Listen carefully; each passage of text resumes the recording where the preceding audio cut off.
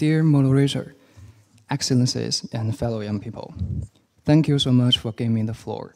I am Yang Qianxi, and it's my honor to report back the discussion from the Asia and Pacific session on behalf of the group. According to our discussion, the top 3 key needs for young people are gender equality, education, and empowerment. Young people can make a difference.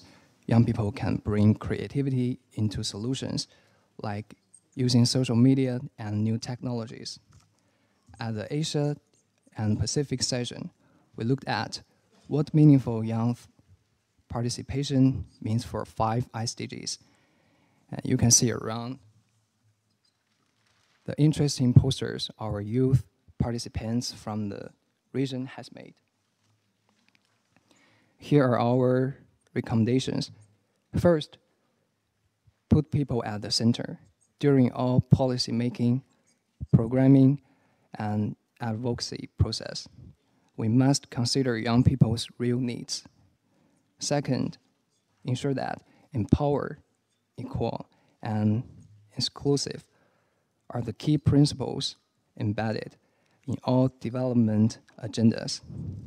Finally, equip young people with skills that are needed in a changing world through updated education program that fit the labor market. Young people should not be job seekers, but also job creators. Young people are demanding change right here, right now. And in Asia Pacific, we stand ready to make sure we play our parts in achieving the SDGs. And we have a phrase in Chinese, 一起来吧, means come on together, let's go. So let's take action today. 一起来吧. Thank you.